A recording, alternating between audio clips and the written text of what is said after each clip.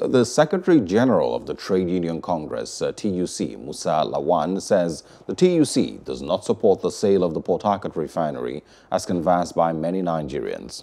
The Federal Executive Council last week approved $1.5 billion, about 600 billion naira, for the rehabilitation of the 210,000 barrels per day refinery. The FEC approved the amount at its virtual meeting presided over by President Muhammadu Buhari. The approval came amidst a controversial price increase at the pump price of petrol that was later reversed.